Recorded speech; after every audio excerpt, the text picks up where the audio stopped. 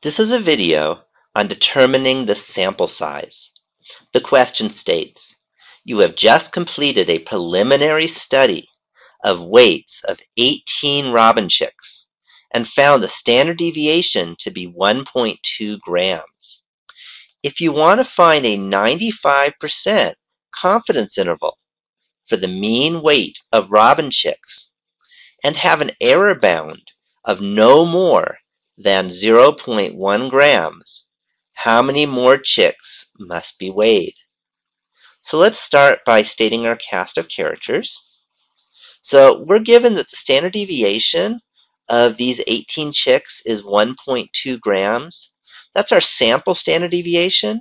And we're going to use 1.2 grams as a point estimate for our population standard deviation. So sigma is about equal to 1.2. If we want a 95% confidence interval, then the z sub alpha over 2 that corresponds to 95% is 1.96.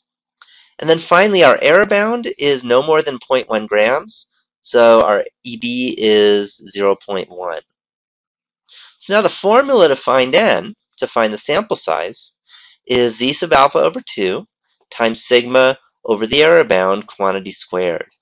So now I just plug in. Z sub alpha over 2 was 1.96.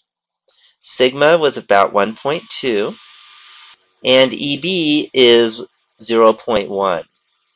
So I put that in my calculator, and I got 553.19. Now, it would be kind of cruel to take that last chick and chop it up into 0.19 and then weigh what's left. So instead, we round up to 554. Now, we're not quite done yet with the problem because we've already weighed 18 chicks. So to find out how many more we need to weigh, we subtract the 18 already weighed from the 554 that need to be weighed, and I got 536. And now we can state our conclusion.